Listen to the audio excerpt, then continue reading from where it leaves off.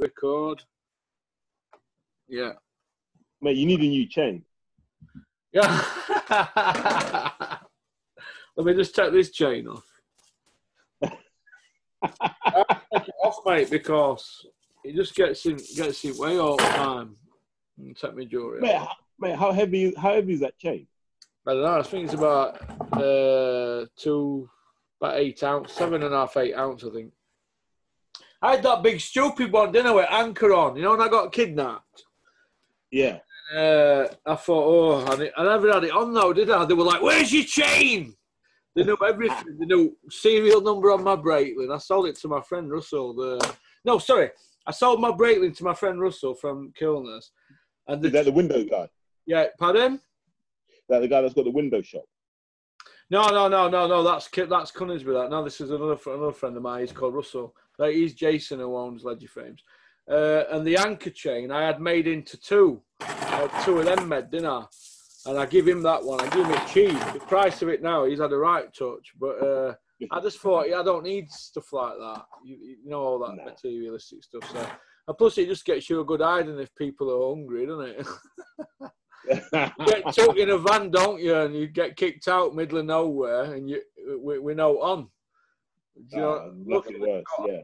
Home, like, a woman took me in, but it wasn't nice. But you know, that's another story way back east. Right, let's get back to boxing.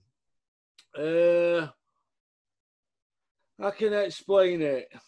Eddie Earn's show. What do you think to it at weekend, Terry? So two ways of looking at the show. If you told me that I could sit in front of Sky on a Saturday, watch Dillian against Povetkin, Katie Taylor rematch Pursoon, Congo versus Clay, and Babbage versus God knows who, I wouldn't complain about that. The minute you tell me I've got to pay for it, I've got a real issue, because none of those are fights I really want to see. Yeah. You know, Congo versus Clay, I don't mind. It's an undercard fight, and you could put that anywhere, right? For me, that's a really good undercard fight, because that could realistically headline a next gen show. So I think it passes the test of an undercard fight. Yeah. But Taylor Pursoon, okay, bit of a grudge match, but I'm not happy because I didn't give Pursoon enough time to prepare, because it was meant to be Serrano. So I don't think it's a fair fight. But White versus Povetkin is just a stay busy fight. Let's be honest, it's a stay busy fight. Yeah. And we shouldn't be paying for stay busy fights, I don't think. It doesn't make sense. And you know what they say, Russ, right? They always say, if you didn't pay pay-per-view, you'd never get this fight made. I'm okay with Dillian never fighting Povetkin. That's not the question we're asking as boxing fans, is it? We're not going, I wonder what would happen if Dillian fought Povetkin. We're not. The only person who was ever asking that was Dave Caldwell. And look at where he's ended up. Don't even start me on that one, yeah. Mate, you look genuinely deflated by the fact that this card is pay-per-view. I am, yeah, because do you remember my video when I got the threatening phone calls when I first started my channel? I think Dillian fought Parker, didn't he?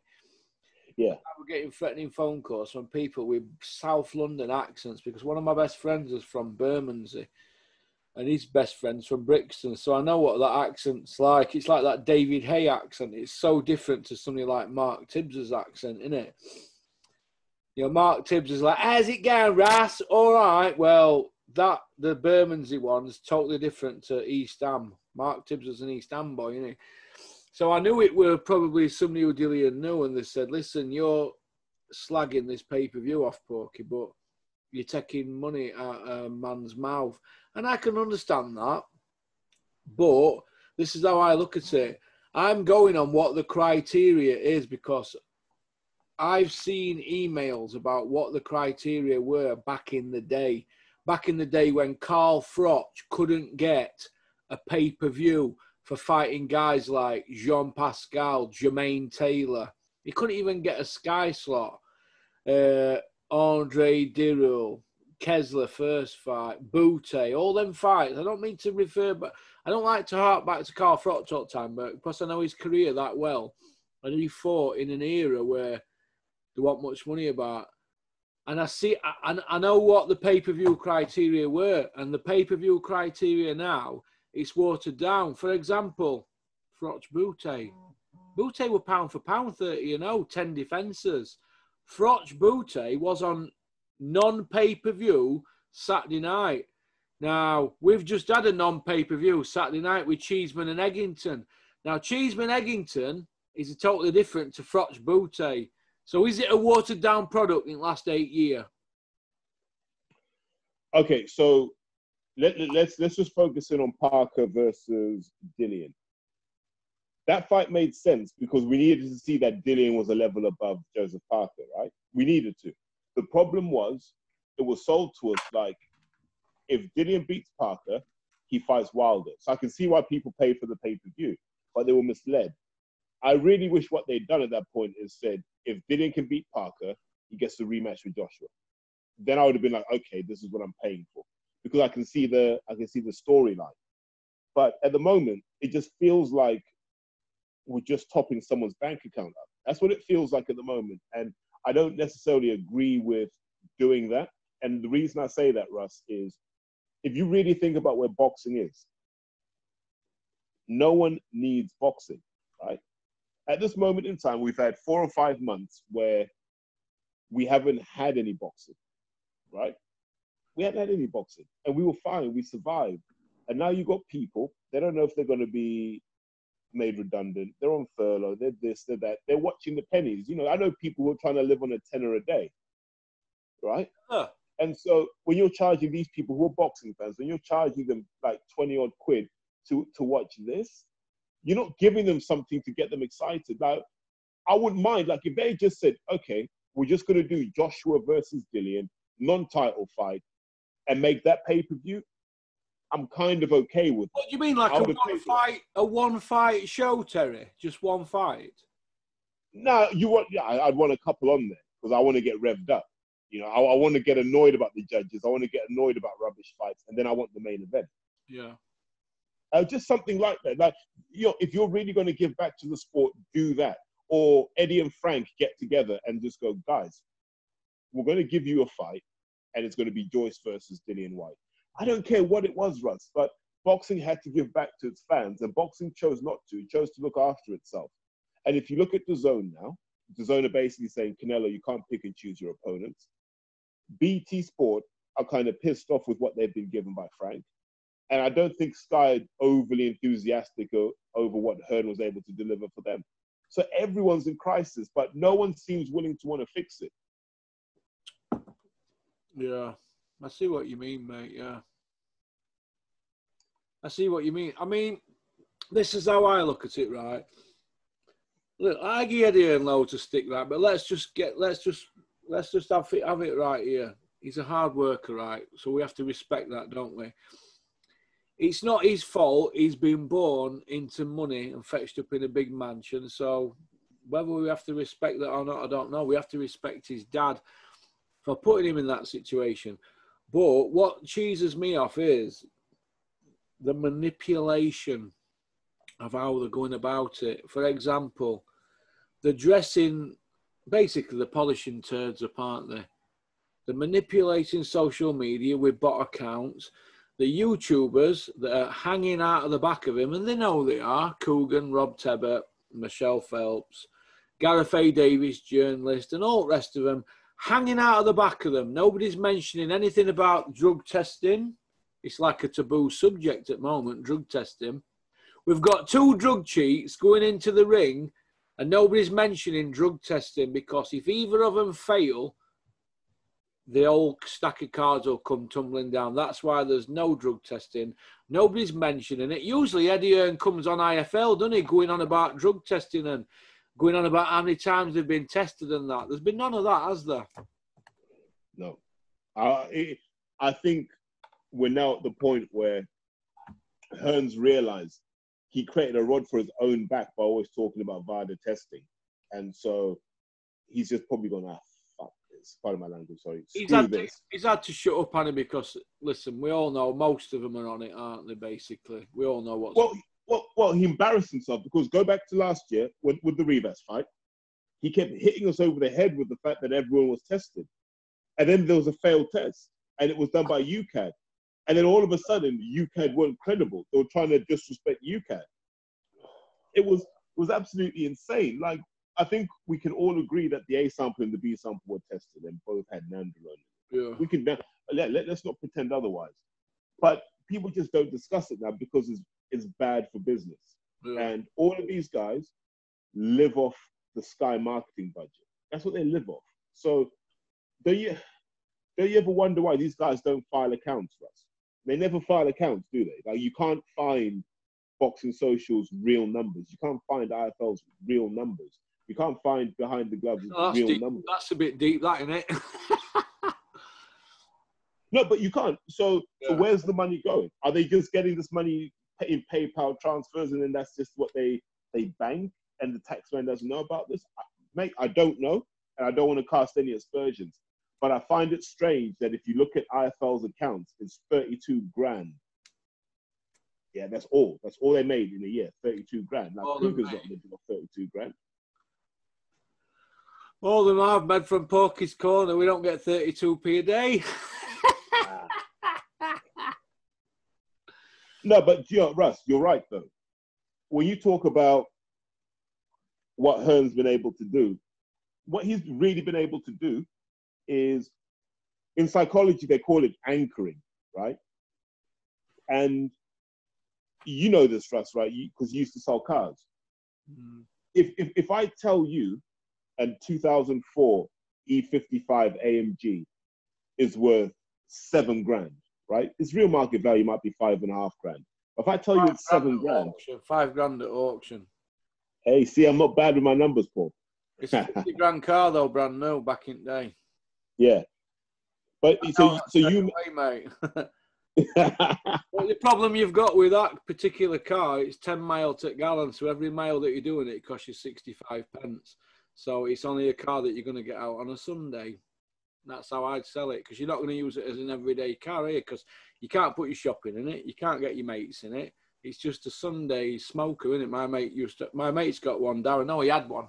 My mate Darren had, and Andy had one, and they're all right to blast about in on a Sunday, but it's not an everyday car, is it?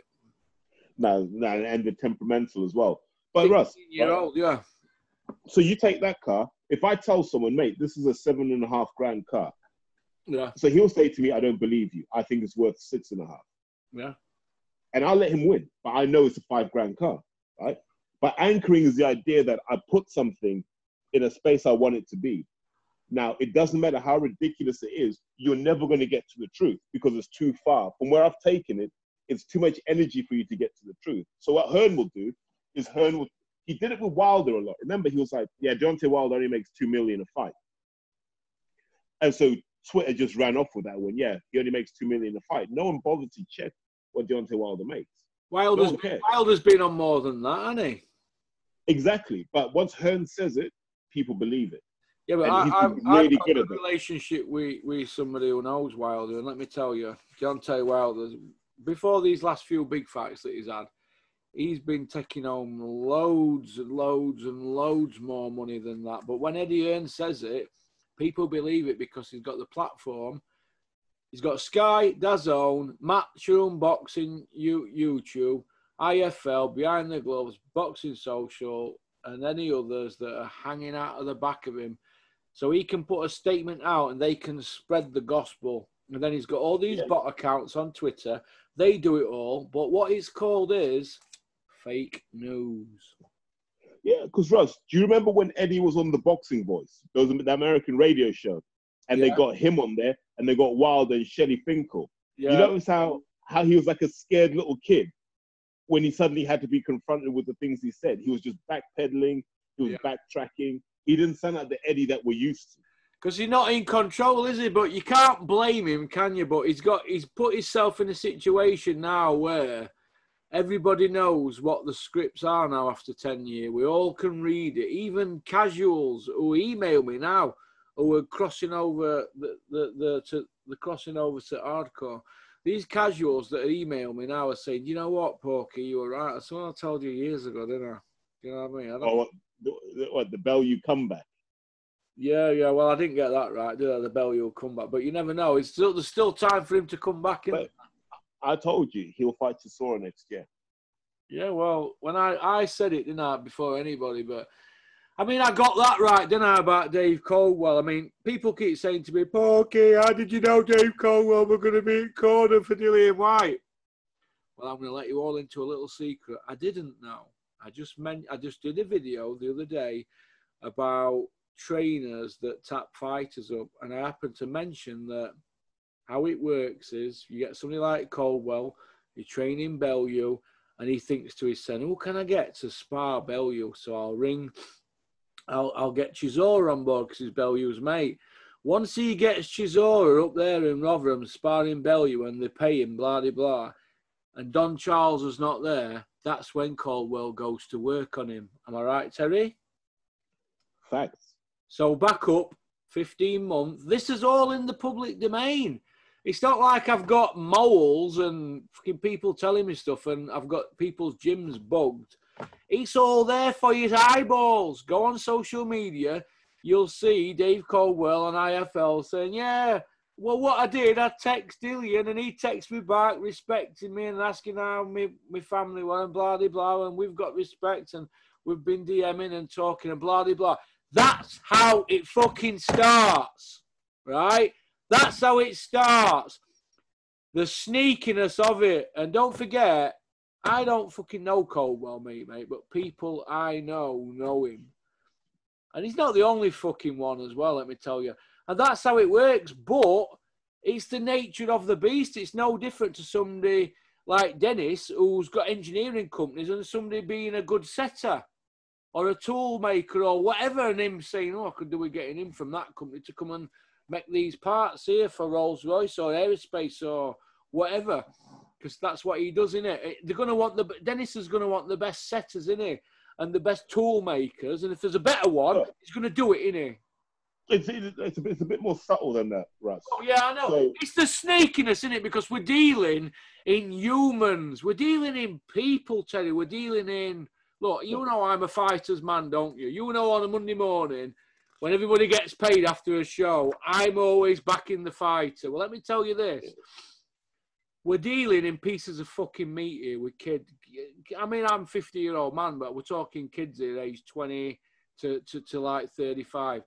The fighters, right? But they're all being manipulated. And when you've got people looking at how to get their next bit of money, don't forget Coldwell's been a promoter and he's lost money on shows, so he knows the game inside out. He is a good boxing bloke. I don't like to say it, but he knows it inside out. But I don't like the fucking sneakiness of it. Yeah, how are you doing? Are you all right? What that is, it's sounding him out for down the line. And that's what he did. Okay, no, Russ, hold on. So let's start right at the top, right? These trainers are essentially businesses, right? Those gyms don't pay for themselves. You're paying, look, let's say you got a gym in London, you're probably paying anywhere from 100 to 160 grand a year, including business rates. You're paying that for your gym. So you need fighters in your gym that can generate purses of at least 2 million quid. Yeah. Right? So let's say one of your guys retires. Let's say a heavyweight retires. What are you going to do? You're going to go, right, I've either got to get 2 little guys to fill that gap, or I'll go and find myself a heavyweight. Yeah, exactly. But you already know someone's going to retire because you're with this fighter day in, day out. You know they've seen better days. So you start getting these young kids into spar, and you go, okay, what are you going to do after the Olympics? Oh, I'm going to turn over. Okay, cool. You start grooming them. That's the word I'd use. You groom them. I've seen every trainer do this. Every trainer I've been in a gym with has done that. They groom them. But it's not even, it's as simple as this. You need someone to keep your business going. There's nothing worse for a trainer than losing your highest billing staff. So when Bellew, everyone should have known this, when Bellew retired, Dave was always looking for another big ticket fighter. He tried Derek, it didn't quite work out. So you can imagine look at the pictures. So I'm just going to portray what I've seen, okay? No accusations, no hints, nothing. Dillian and Derek fought twice. Dillian didn't think he'd ever need to rematch Derek. He thought he'd stop him in the first fight, right? So after the 2 fights, where basically some people argue Chisora won the majority of the rounds across the 2 fights. So you're now going, Jesus, how did people get him in that shape? How was he that tactically smart? How was he that disciplined? So you go, okay, who are the key factors in that? Dave Caldwell and Ruben Tabares. Right? Because when he was in London, when Derek was in London training, he was training with Ruben Tabares. So now all of a sudden, you see those two guys in Dillian's camp. What did Mayweather do when he fought Pacquiao? Flavor of the month. Not even that, but what did Mayweather do when he fought Pacquiao? He got Alex Ariza in because he said, if you're the guy that got Pacquiao already, I might need you. Once he had Khan's guy him though, or Pacquiao's? He was Pacquiao's. And then Amir Khan got the benefit because he was obviously part of the wild card. Yeah. But so guess what I'm saying is, in boxing, we know who can do what across everything. And you're always trying to get close to that because you want that perfect setup. You know, there's stuff that we'll talk about off the grid, but look, there's a reason why boxers use certain supplement companies. There's a reason why boxers use certain ex-bodybuilders in their team. There's reasons why boxers use these people. It's not necessarily that they're the best in the business, but they're the right people to have in your corner. Yeah. Interpret that how you want. Well, if you've got the right people in the corner, they're people like Caldwell, aren't they? Because they've got Eddie Earns here, aren't they? That's more than that, Russ. Like, you can figure the rest of it out. Yeah, it's making sure that everything, it's making sure nothing goes wrong, right? That's exactly what you want. You want nothing to go wrong. But nobody can't say that Dave Caldwell's not been there and done it, because he has, hasn't he? And he's an experienced trainer. Maybe this boxing thing's wrong thing for me, because I always fall out with Dennis over little things. I mean, we're not 100% at the moment because I've flipped my lid over something, because there's little tiny things that happen and I just go berserk, and I have in the last couple of weeks. Some things I just don't agree with, and Dennis, mate, you gotta make your peace with it. Yeah, like, this is what I say. Yeah, So boxing is like the Amazon River, Porky, right? It's always gonna flow towards the sea. You're not gonna turn that around, my friend. So you can swim against the current, you can swim with the current. You decide. Yeah, I always seem to be butting heads. I've been in meetings and I've heard stuff, and then I've just gone, whoa. That can't be right. And Dennis has gone, oh, you're still wet behind your ears. And I'm like, well, don't start me with that, Dennis. I said, how can you do that? And he said, well, that's just how it is. And I'm like, well, that ain't right.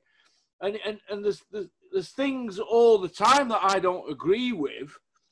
And I just think it's flawed. It's a flawed business, isn't it? I'm like, Russ. Yeah, go on. I'll give you an example, right? When I was a kid, I had a job digging trenches, right? They were building an Asda supermarket, and I had a job. And our job was to dig trenches for the foundation, right? And mate, you know this is backbreaking work. I don't care what anyone says. Any trench diggers out there, I respect you. Backbreaking? Mate, joking. Go on, yeah. Yeah, so they had a mechanical digger just next to us, and no one was using the mechanical digger. Yeah. And I'm like, why the hell aren't you using the mechanical digger? We'd be done in a day. So one time I came back in the evening, right? Snuck in the evening and done a bit of digging myself. Yeah. Next day, I get called into the gaffer's office, and he fires me. I'm like, why are you firing me? He's like, we know you're the guy that uses the mechanical digger. It's like, well, you don't know that. You're assuming that, but okay. And he just said something to me. He goes, look, I could have used that digger to dig the whole trench, but then these guys wouldn't have had any money, right? By not using the digger, these guys have a lot more work coming their way, and so they can feed their families. And so the lesson I learned from that, Russ, as a kid was there's always a bigger picture. And even though something looks messed up, when you look at it, and you got to always look at it in context of the bigger picture. What else is really happening here? And boxing is pretty similar. So you might see someone take less money for a fight today, but further down the line, they get more money. And it's those sorts of games that you've got to be able to understand and to take in, because I had to learn all of that stuff as well. Like when we'd have Frank Maloney pop into the gym and sit down with all the old heads. Wall Frank's in. No, but you know, like, and he'd come and he'd explain loads of stuff, and I'd hear the story, And then I just understood that there's a bigger game in this boxing thing. Yeah. You know, it's in boxing, it's outside boxing. There's just a bigger game, and there's some serious hitters involved in this. I just don't agree with some of the rules. Everything is designed for the fighters to be manipulated like pieces of meat on ticket deals and things. All right. I just don't agree with it, mate. Okay, so let me ask you something, Porky. Yeah. Who has access to the board on a regular basis? Promoters and managers. Who seems to do the best out of boxing? Promoters and managers. Not a coincidence, is it? I know, yeah. Until fighters are represented. Trainers get a raw deal and fighters get a raw deal. For example, I'm not going to say who, I'm not going to mention names here because it would get me in a lot of trouble. I know a certain fighter who, years ago, maybe 10, 12 years ago, got £1 million for a fight, right? But he didn't get £1 million because when he actually got his money, there were nothing left of it. And I thought, well, that can't be right, can it? Because everybody had eaten off it. So the fighter didn't get the $1 million, he got maybe a third of it. And I think, well, why don't they just say you're getting 300 grand to start with? Why do all these people have to have a piece of it? What do? They're not in the ring, are they? I don't know. I just think it's unfair, mate. I understand all this, like, managers and all that, but I think there should just be a trainer and a fighter. Trainer should manage and he should train. The trainer should be the manager. All these other managers and these advisors, in my opinion, they need to fuck off. No, wait, hold on. No. Trainer, manager, and that's it. No. Hold on. No. The problem with having a trainer manager is there's a conflict of interest, right? Now, if I'm being paid for doing both jobs, am I really going to guide you the right way? Or am I going to guide you the way that makes more sense to me financially? You actually want a separation of roles because you want the manager to come and say, look, they've offered us 3 fights. The trainer goes, here's the one that's most likely for us to win. And if the manager goes, well, it's not the most lucrative one, at least you're having a discussion. If the manager and the trainer are the same person, you don't even get that discussion for us. Do you see what I mean? All right, then, Terry, look at it like this, right? For example, and I'm going to name names here. Joe Gallagher, right? He's a manager trainer, so he's on a third.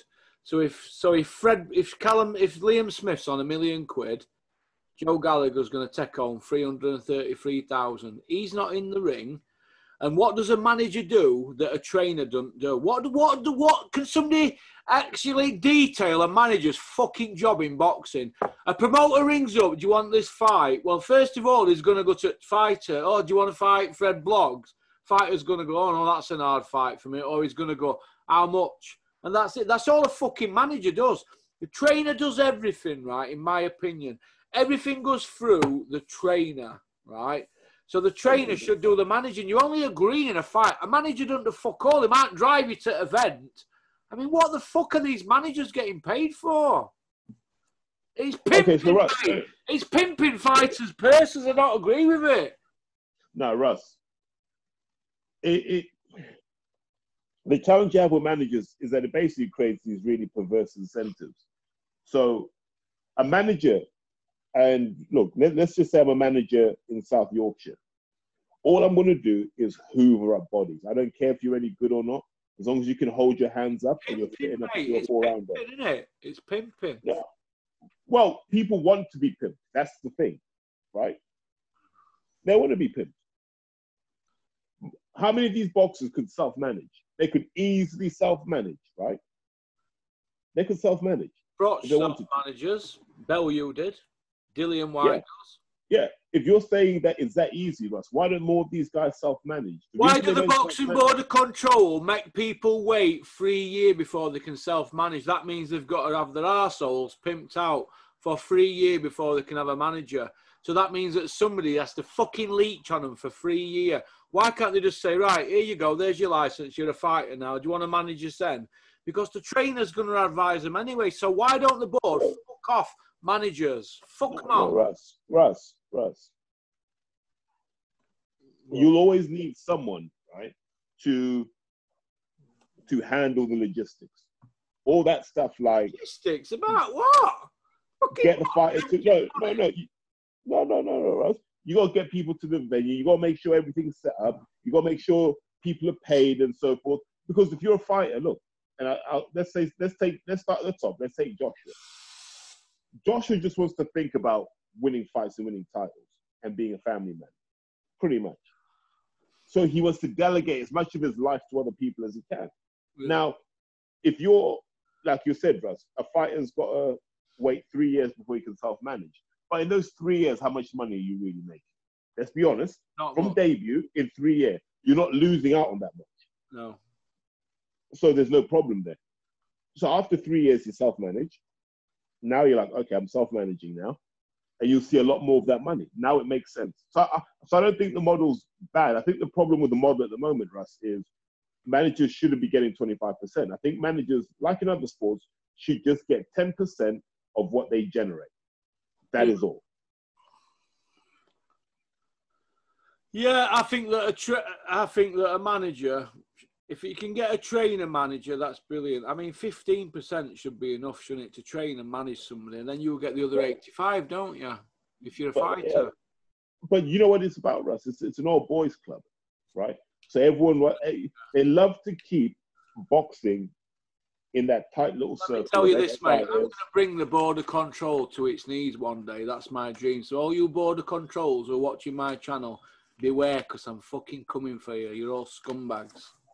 Well, cheers. Sorry about that. Okay. So how about I don't apply for a license now? I'm never going to get. I've been knocked back, Anna, now. So apparently, listen. Once they knocked me back, saying, "Have you ever been in trouble, Russell?" Oh, well, not for anything worth bragging about. And they've got ex-chief of police there with a big list and a picture of me when I used to act flat top. I thought, oh, fucking, I'm fucked here. So listen, it's. Where's that picture? Hey, where's that picture? I need to see Porky with a flat top. I'll send you it in a minute. Porky with Dolph Lundgren. Now, listen, I just don't agree. I don't agree with it. I think there's too many leechers, and I think we need. You've got people, right? All these boxing border control people. They're all 60 odd, 70 odd. Some are even early 80s. The leechers, mate. Fucking leechers. And it's an old boys club, and it's been going on for years. We need a new governing body to run it like they do the Premier League. All the 20 teams in the Premier League play each other twice a year. Why can't they do this with boxing? Why have we got Tyson Fury and AJ not fighting? Dylan White and AJ not fighting a rematch. Dylan White don't mention Caballero, he don't mention Joe Joyce, he don't mention Daniel Dubois, there he has nightmares about him, he comes out in a cold sweat. Why ain't Hughie Fury in the mix, but yet other people are in the mix and they haven't achieved more than Hughie. Hughie won a British title off a champion, Dillian, as won a vacant belt. Why is he on his 5th pay-per-view and Hughie's not even on his 1st? I don't get it. It seems to be if you face... No, wait. No, I'm going to ask you a question, right? Go on, yeah. You had to pick one of 2 tickets.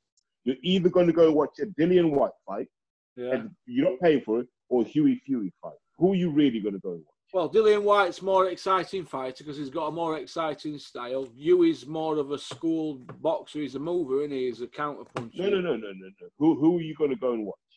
I'll go and watch Hughie because I'm friends with Hughie and his dad, aren't I? So I would go and watch them. Okay. So, I just wanted to be clear about that. But in your heart of hearts, you know the answer is Dillian. Most people would pay to most fans would say Dillian would be in an exciting fight, but Hughie's not been given his chance, really, has he? Yet? Come on, he's only... No, wait. He had his chance with Joseph Parker. He had his chance with Povetkin. I thought he beat Joseph Parker. Well, the judges didn't. Well, so how many chances does he need? He's had his chance. Let's be clear, right?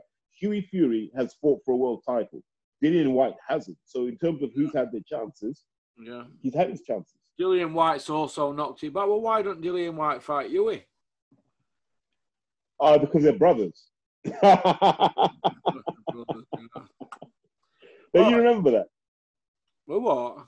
Don't you remember that? When it was first floated for the British title, And then they'll just, Dillian was like, nah, me and Huey were like brothers. And Yeah, because they sparred together, yeah. Well, this is how I look at it, right? Boxing has to change to move forward, Terry. It's got to change because the big fights, they're not happening, Terry, are they? And you know what? I'm really fearful of sport here. It's on its knees, and I've put my back into this for 5.5 years, mate, and not took a penny out of it. I put myself in a position to do this for 6 or 7 years, and I'm starting to think, you know what? Maybe he's sat in a porter cabin waiting for somebody to come and look at a dodgy Mondeo is a little bit better than doing this, mate, because there's no money in this for me. It's a passion, but sort of crossed over into nearly earning something. But point I want to make is, am I wasting my fucking time here going around in circles wanting fights that are not fucking happening? All right, so let's look at where we are in Britain right now. Go on, yeah. Everything's behind closed doors, right? Yeah. For until we know better, everything's behind closed doors. Yeah. So Joshua's not coming out. Be absolutely clear about this. Joshua is not fighting in Eddie Hearn's back garden. Joshua's not fighting in a TV studio. He is not doing that because that doesn't do anything for his legacy. So take Joshua off the table if there are no fans. Fury is off the table if there are no fans. Bob's just not doing the fight. Right? Once you start to take these guys off, Canelo's struggling because they want Canelo to fight Callum Smith. He doesn't want to. Yeah. And so you're having all of these struggles because you could take the piss before when the fans were paying to come in the gate and you could be, dismissive of fans. But now you need the fans to regularly pay for content via pay-per-view. If you don't buy the stuff, they'll get increasingly desperate and they'll have to put their best guys in with each other. The key thing is, and I don't want to say this because I sound like a hater, just don't buy this pay-per-view. If you don't buy the pay-per-view, it forces them to try harder. If you buy the pay-per-view, there's no reason to try harder. It's up to boxing fans. That's the reality of it. Yeah, you're probably right there, mate. You're probably right. It's a dodge. You know what Steve Bunce said to me at Dennis's dad's funeral? He said Steve Bunce calls it the old, not cesspit, the old Summit Games. There's a word Steve Bunce uses for boxing, the old dirty game, the old dirty business.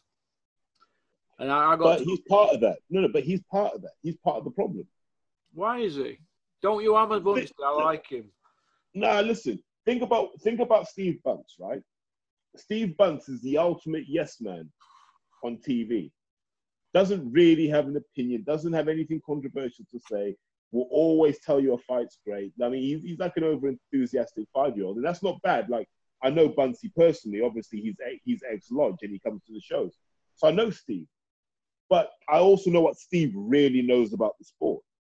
And so when I see Steve shilling for BT Sport, just basically anything for a few quid, that's part of the problem, Russ. It's a gravy train that people don't want to come off because it's an easy way to make a living if you do as you're told. So is it people like me who don't get the kudos that they expect because I'm outspoken and I just tell it straight? So am I a casualty of being too honest and forthright with my views? Is that what you're saying? Well, no. So you know my views already, Porky. So I'll say this again. I never understand why people dislike you because how many times have people sat around in boxing? No. How many times have people sat around in boxing going, I wish people would stop feeding me rubbish. I wish people would give me the truth. I wish people would be honest about the sport. And then Porky Rush shows up and that's what he gives you. And people still want to complain. People still want to hate. Yeah, but Terry, when you come to our shows, right, and I have a table every show. My table's got about 20 people on it, and it not 10, 20. And everybody seems to be happy, don't they? We all have a good time, don't we? Certain individuals don't like it when I target them on their bullshit. Isn't that right, Dominic Ingle? I know you're watching. If you have a 4-fighter fail in next 12 months, a PED test, I'm calling for your license to be withdrawn from the Board of Control. Because if that were Alex Ferguson or Jose Mourinho, they'd be kicked out at Premier League. So why should you get away with it? How's about that one? Me and my 4 views like that. Well, I mean, we've got trainers and they've had 3 fighters fail dope tests. But it's okay. He's not even had his license took off him. So that means that this bodybuilder whose fighters are failing for performance-enhancing drugs, it's okay for him to have a fucking Board of Control license and be telling people that I'm a silly sausage. Well, Dominic, when I see you, I'll tell you to your fucking face. Is that all right for you? Hey, I hope the fans can relate to that. Well, the fans will relate to it because the spotlight is on Dominic Ingle now. So one more, and that will be a 4th. But yet, will he still be allowed to keep his fucking license? I mean, what sort of fucking Board of Control have we got overseeing the fucking sport when you've got trainers and the fighters are failing fucking dope tests? And nobody's saying a fucking word! Russ? I'm going to have a fucking ulcer. Hang on a minute, because I think I'm having a Tony Bellew moment. You know, like when I want to get them ulcers.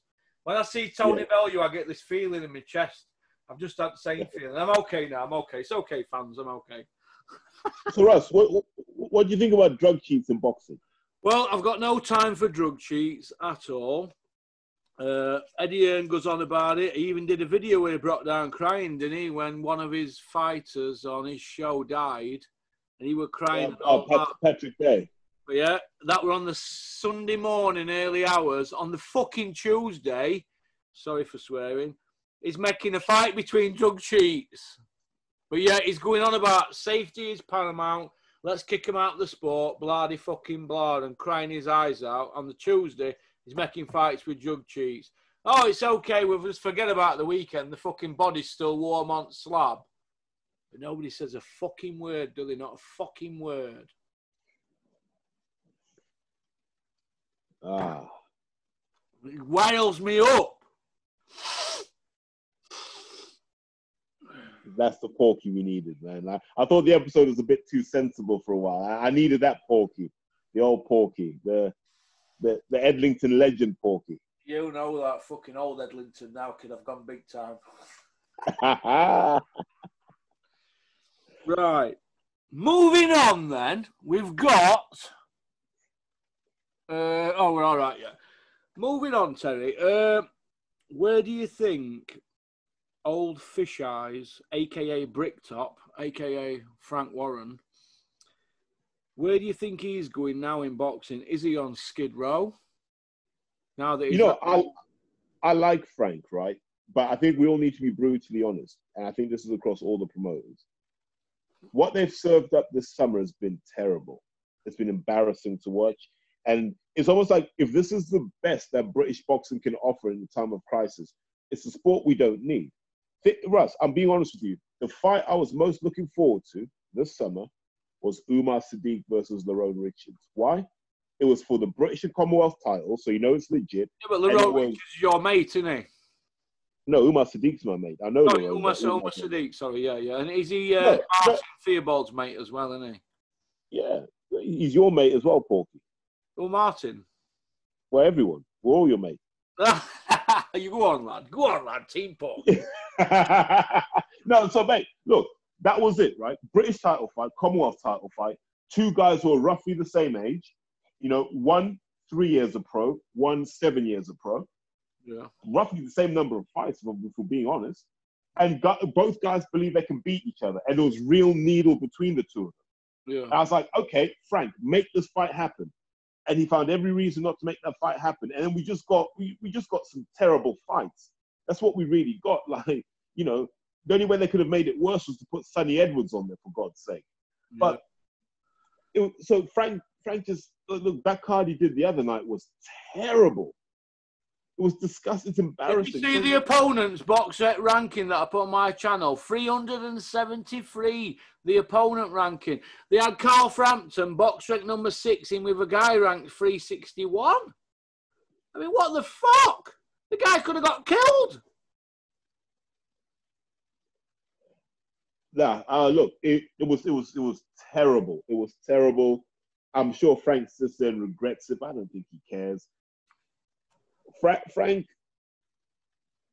waiting for the crowds to come back because he'll never make money on pay-per-view. BT's too small a platform, so he's got to wait for the crowds to come back. But yeah, I think he's in a dark place. I think Hearn's in a dark place, and I'll tell you why, Porky. Why? Look at what's happening in America. They're going to give us Danny Garcia versus Errol Spence, confirmed. They're going to give us Lomachenko versus Teofimo Lopez, confirmed. I mean, Canelo against someone will be confirmed soon. What I'm basically saying, Russ, is the Americans have just gone hard. Like, would you not want to see Errol Spence versus Danny Garcia? Of course you do. Would I what? Would you not want to see Errol Spence against Danny Garcia? I think you do. I would. Yeah, it's a great fight, that. Yeah. Teofimo Lopez versus Loma, great fight. Right. Al Heyman's the man at the moment. He's been the man for a long time. People just didn't want to give him his credit because he doesn't do IFL interviews. He's not there on boxing. He doesn't do interviews with anybody. We don't even know if he exists. He's like that bloke in Charlie's Angels who sat in chair who you never see. You see the Dolly Birds, but you don't see Charlie, do you? He's that man. But look, Gervonta Davis against Leo Santa Cruz, I forgot that one as well. Look at the fights the Americans are putting together. These are fights fans wanted to see. I never wanted to see Cheeseman versus Eggington. In fact, I don't want to see Eggington again. Do you see what I mean? Hearn just dug up stuff we didn't care about. Meanwhile, the Americans are like, look, we're going to charge you pay-per-view. Yeah, I know, but there are no fans. Bear with us. But we're going to give you fights you want to see. Like, these are fights you said you'd pay for, guys. So we're going to give you the fights. Yeah. And over here, mate, I think the reality is this, Russell. British boxing isn't that good. We don't have a lot of talent. We oversell our talent. Joshua's not that good in my eyes. Fury's not that good in my eyes. Billy Joe's okay, but he's untested. Frampton's on his way out. Josh Taylor's probably the only guy we've got in Britain who's a legit world-level fighter. Josh who? Josh Taylor. So you're saying he's pound for pound number one in country? I think so, based on who he's beaten, based on what he's done. Yeah. Fury, man. I mean, look, is that? No. You're going on the fact that Tyson Fury's only got 2 world title wins. Not really that, Russ. I look at Fury. I'm like, the belt, yeah. Is that what you're saying? No, I'm just saying Tyson looks good in what I'd say is a relatively rubbish era, right? Yeah. Josh Taylor is fighting guys who we think are good, and he's going to fight guys who think are good, guys like Ramirez, and then he'll probably move up and fight Crawford. Josh Taylor's the guy where like Britain should be getting behind, not Fury. I'm neither here nor there on Fury, to be honest with you. I just think when you can be the way Tyson is and kind of just jump in and out the sport when you feel like it, how good is everyone else? They must be pretty rubbish. You see what I mean? And then the other example of just why boxing's in trouble. Did you see the DAZN show last weekend? It was awful, wasn't it? Tulsa, Oklahoma, Porky. Yeah, do you know what I thought they were going to do? I thought they were going to dig Alan Green up because he was trying to get in on action, wasn't he? Do you remember him, Alan Green? Yeah. He used to be Frotch's sparring partner up here at EIS. Alan Green, big, massive puncher as well. But I thought they were going to dig him up, 10 years later. Yeah, I think he put Frotch down a couple of times. Fuck off, he never even laid a glove on him, mate. No, he did. I've got video. Fuck off, man. He never laid a glove on him. But he's a tough guy, Alan Green. And him and Carl Frotch got on okay. But let me tell you this, mate. Alan Green nearly ended up on that show of Eddie's. That's how bad it were, mate. Could you imagine that? Digging Alan Green up. Imagine you're at DAZN and you go, okay, so Eddie, what's the show you're going to give us? So you're going to get Cecilia Breakers versus Jess McCaskill as your main event. They jumped out the top floor window, mate. Like, that's when you know you're done in boxing. That was headline, was it? Well, what was the headline? That's one they were selling it on. Oh, sorry, I didn't know. I didn't know. I thought that were chief support. If that were headline act, that's shocking, isn't it? Someone used to describe that as Baba. Baba. So what next then for Eddie? Because you know when you look at his stable, take Anthony Joshua out of that stable, and he technically Anthony Joshua he fought like a frightened man he were gun shy in Saudi, wasn't he, against Ruiz? He were gun shy. So take him out of the stable, Terry. Who is there really that's pay-per-view? And I've just done an interview with Rico, and I've said to Rico, look, Dillian White don't want a world title because they're not going to let him have one. He's the other pay-per-view guy, isn't he? In 6 months' time, is it possible that we could be hearing Dillian White saying he's still being shafted by governing bodies? Do you think so? Don't be surprised. Because think about this, right? The longer you delay Fury Wilder 3, the more people start saying, well, why is Dillian still number one? He hasn't defended that number one spot for a while. They'll make him defend it again. If we get to next summer and he hasn't fought Fury, they'll make him defend that spot again. Yeah. I mean, I'm look, looking around in circles with Dillian White and Gareth A. Davis. I mean, you know Gareth A. Davis, right? I'm starting to wonder if he's going to go up to Claremont. You know, where I went up to Claremont at Sheffield and they relieved me of £7,000 for a gastric band. Well, let me tell you this. Gareth A. Davis needs to go up there and get his tongue removed from Eddie Hearn's arsehole, mate, and Dylan White's, because he's going on about this 1,000-day mandatory thing. And they keep pushing it. And you've got Coogan there asking the questions. Why don't they just say, no, that's technically not right? When somebody leads off saying, yeah, Dillian's been messed about for 1,000 days, he should have had his title shot. Why isn't Coogan, who's been around it for 10 years, saying, whoa, Gareth, whoa, that is not technically true? And it isn't, is it? He's been offered world title shots. He's been in purse bids for final eliminators and refused. And they sent Hughie Fury, 23-year-old out there to Bulgaria. And he'd been cutting sparring before. So why couldn't why couldn't Gareth A. Davis come out with stuff like that? Because they're too busy selling the narrative like that Dillian White's been badly done to, and this and that. Dillian White's had ample opportunity to fight for a fucking world title and fight for eliminators. And his arsehole's gone because he's the spare wheel for Eddie Hearn. He's the other pay-per-view guy. There's no Bellew there. There's no Carl Froch there no more. They're gone. There's Dillian White and Joshua. Joshua's not even fighting. They need crowds. Dillian White's not fought for a fucking European. So why are we hearing about him crying about title shots for world titles? He's not fought for a fucking EBU. Oh, I'm going to end up with an heart attack. Porky. I'm going to end up with an ulcer. A Bellew. We call it a Bellew because he is a fucking ulcer, aren't you, Bellew? I know you're watching.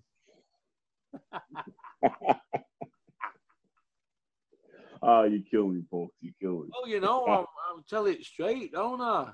It's the voice of hardcore boxing. Shout out Innovation Alloys, South Yorkshire Packaging, Coca-Cola. Who else? Lacoste. They're hanging out at back of me now, aren't they?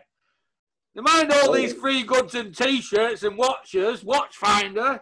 Give me some Reddies. Hand over the swag. You what, mate? You got more sponsors than Joshua right now.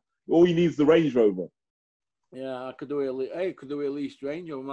I'll have to get Kev to get into somebody and get me one. And I'll get rid of my Merca, put some dough in bank, and have a freebie car. If we can't have cash, we'll have goods.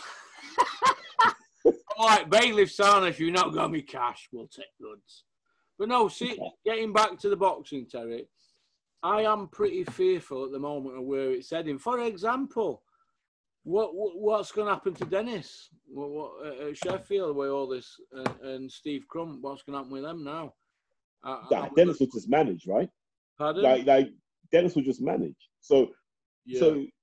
Dennis is a survivor. He'll know where he is in the landscape, and he'll just flip from promoter. He's not skint, is he? He's got other businesses he can fall back on, and so Steve Crump. But as regards the fighters that Dennis manages, what's going to happen with them now? What's going to happen with Tommy Frank?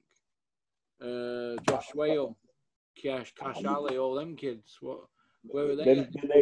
Their names for sale, Pork. You know that. Their names for sale. I mean, I'd like to see Dave Allen in with Cash Ali. Yes.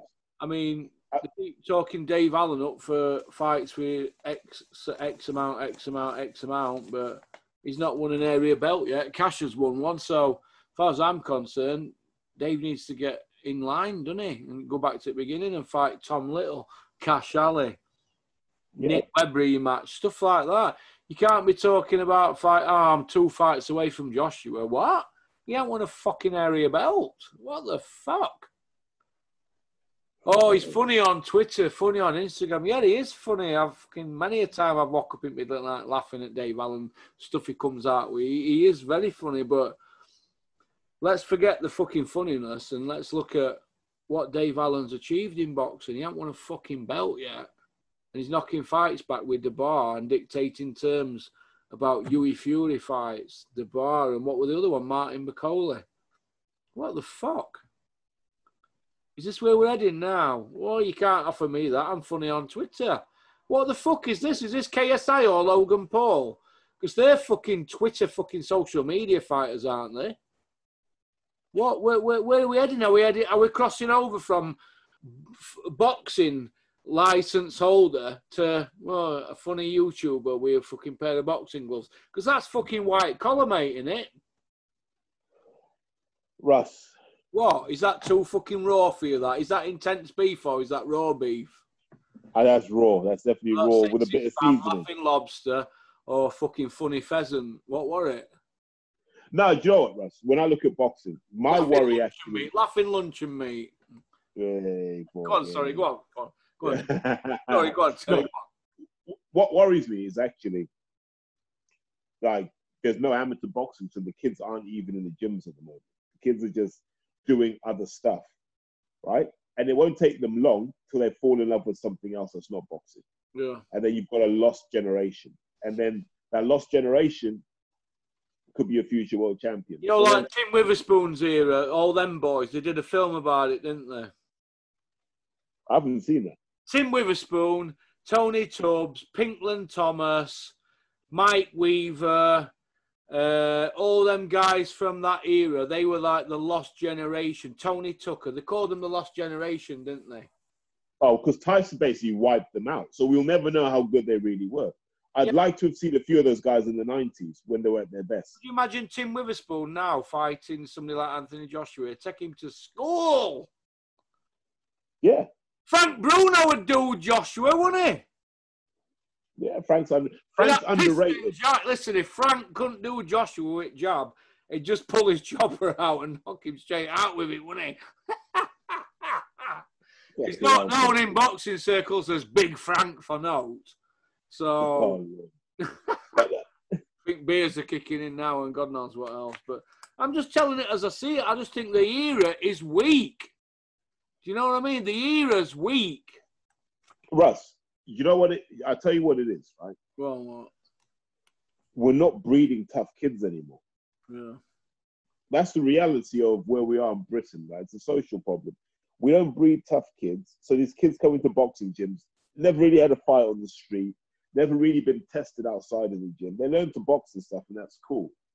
But eventually you're going to meet someone who's got that fighting spirit. And then suddenly you realize that you're not prepared for that. That's what a lot of these lads have. That's what happened to Ted Cheeseman, I think. Ted probably never had a street fight in his life. And all of a sudden he fought that Carson Jones, who definitely has had a few street fights in his life. And that took years off his career. And then he had that Garcia kid, took years off his career. And then Kieran Conway taking years off his career. And so you're breeding these kids who can box and they're technically good. And Adam Smith will tell you how many GCSEs they got. You know, he'll tell you that their dad used to drive a Red Rover 400 with the leather seats. He'll tell you all that stuff, but he'll never say, yeah, this kid used to fight in the streets before he took up boxing. Yeah. That's what makes Dillian White special. Dillian used to scrap in the streets. Dillian's a legit hard man who's learned how to box. But he's like the exception and not the rule. So if you want boxing to improve in this country, you've got to have more Dillian Whites. And then you just want to teach him to box a little better. But we don't have those right now. and with the gyms being shut, and with boxing clubs actually closing down because they can't afford to carry on, I don't see where it comes from. Yeah. So, who do you see? Who do you see that's going to start being a little bit more diplomatic in the punditry business in boxing, Terry? Who do you see that's going to stop this fucking bias? Where's Glenn McCrory? Glenn McCrory's, they've got rid of Glenn, haven't they? He's a good bloke, Glenn.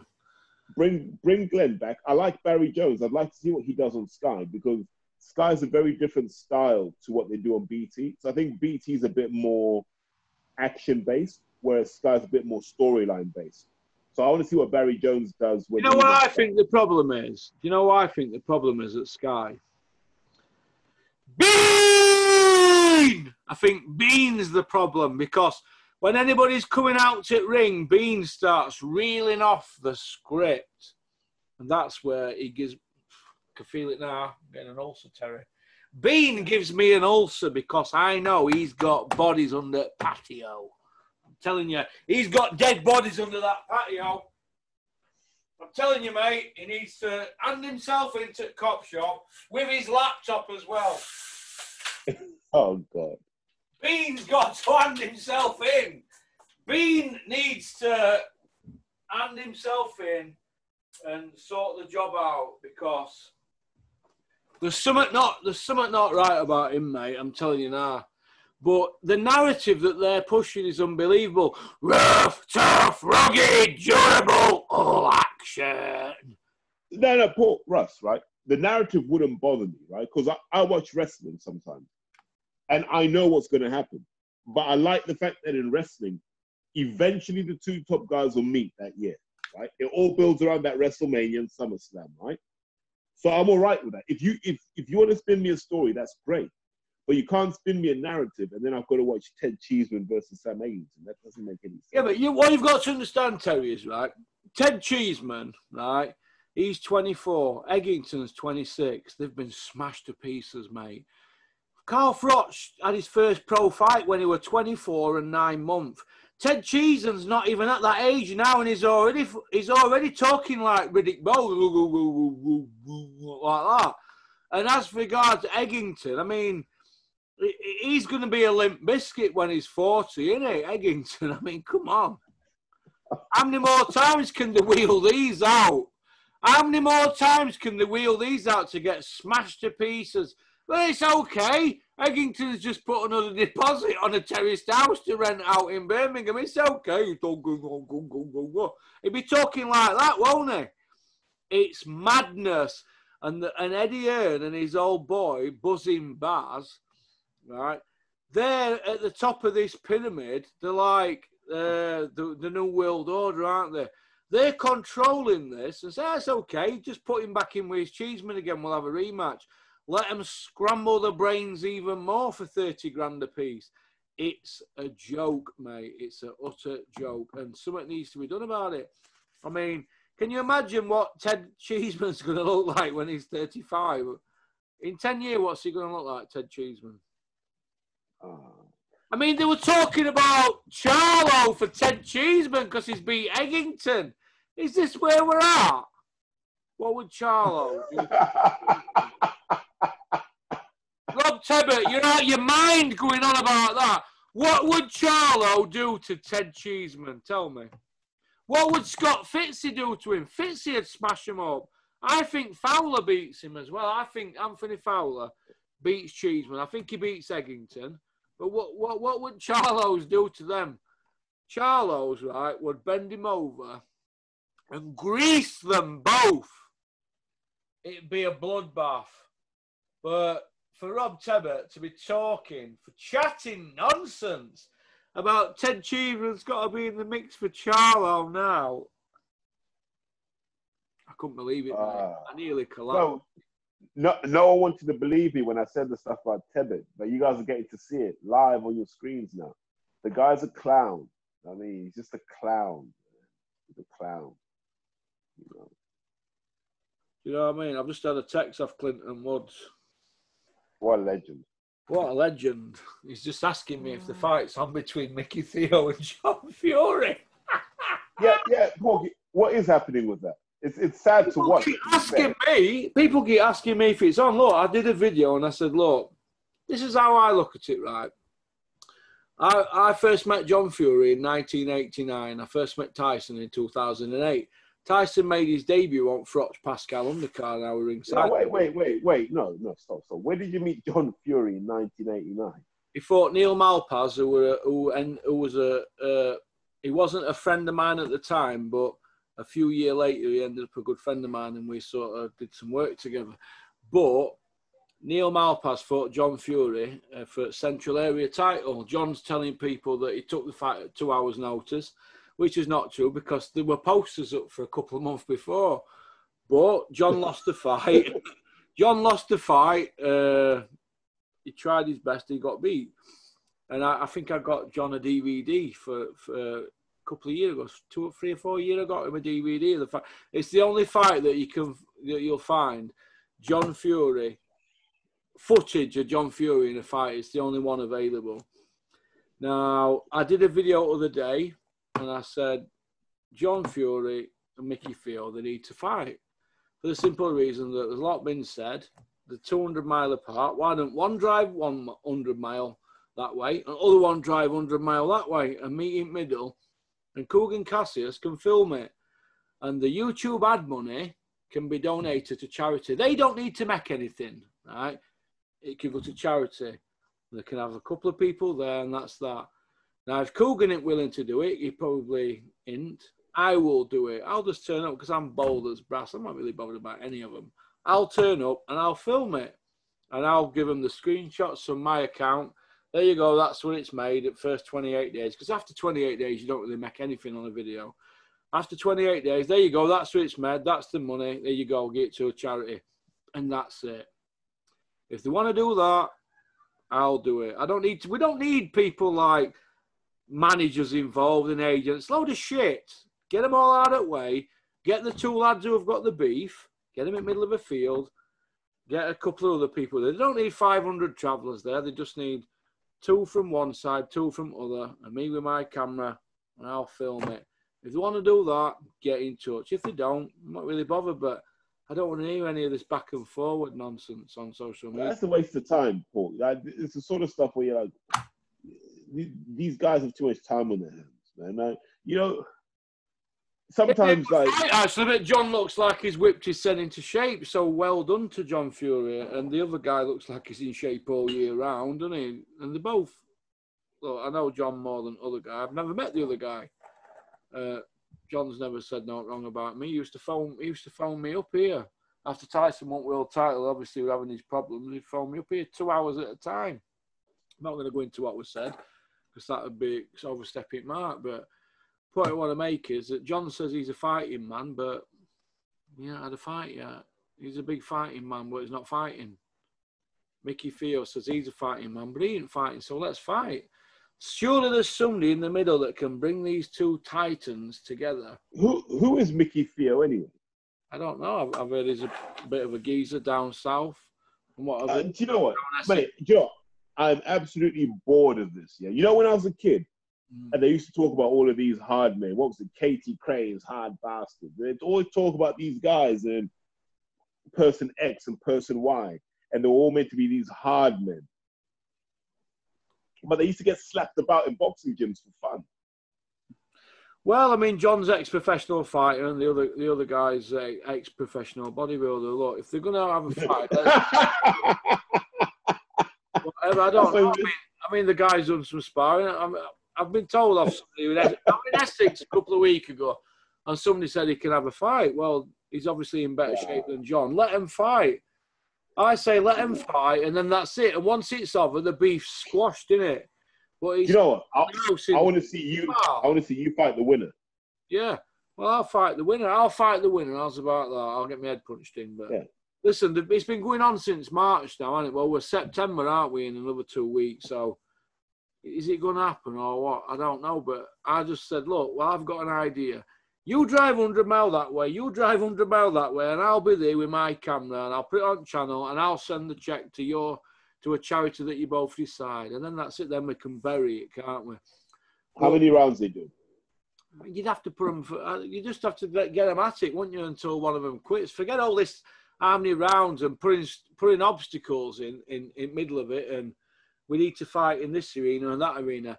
Do it for free, like we started for charity, because it's gone from charity to fucking agents getting involved to talking money in arenas and this and that. Load of shit. Go do it for free and get somebody filming it, put it on for charity, and that's it. Or pipe down. But obviously, I'm people say, "Oh, you're in middle." No, I'm not in fucking middle. I just want to see the fight. I want to be there filming it. And it's all about Porky V the winner. That's all I care about. Yeah, well, whatever. But at the end of the day, let him get at it, because that's what would you do? What would you normally do after you've had a piss up on a Saturday night and you've had a beef with somebody? Fucking Sunday morning, you're knocking on the door, aren't you? Sunday morning, you're not wanting any money. Then it's about your pride. Well, this has gone on long enough now. And do you know what?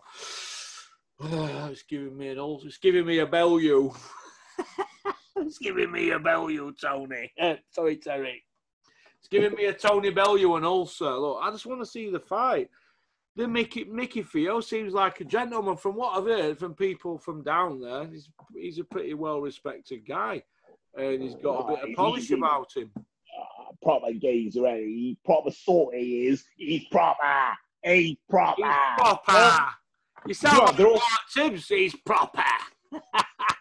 Listen, mate. Yeah, all those guys are just all fucking clowns. All these reputations are not a pot to piss in. It's sad watching these guys, man. They just need to. I think Mickey Theo's got a bit more than a pot to piss in. I think he's got a few quid. Like he's done well for his time, and I like to see people do well. But this is how I look at it.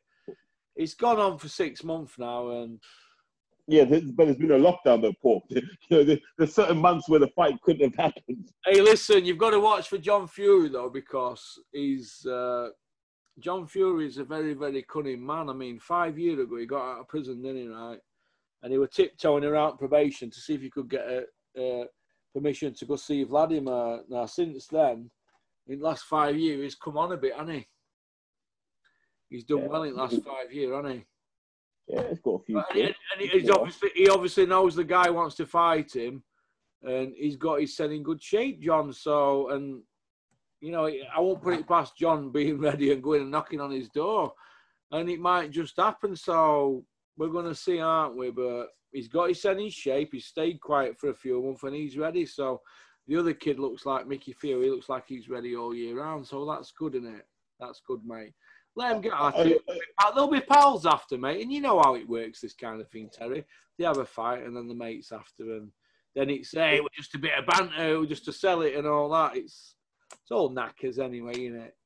Yeah, but is there going to be VADA testing for this one? I don't know if there'll be any VADA testing. I very much doubt that, Terry. I very much doubt that. But it is what it is, isn't it? But so we're going to bring it to an end. We've gone over 45 minutes, an hour and 15, an hour and 16. But we've had a good chat, haven't we? Yeah. We've wrote a few wrongs over a few beers. Hey, had a couple of beers and whatnot. All for the views. All for the views. I'm going to pit this against Rico tomorrow now. Wow, head to head. You and Rico are going to go head to head. You with your 75 minutes and Rico with his 45. I'm going to put you out tomorrow dinner time at the same time. And we'll see how it goes. All right. Or tomorrow afternoon or something. All right then, Terry. Hey, mate, good speaking to you. Listen, be nice speaking to you. Keep in touch and keep on trucking. Keep supporting boxing. It's a fantastic sport. Don't have nightmares, Terry. Hi, take care, mate. Bye. Bye-bye. Bye-bye.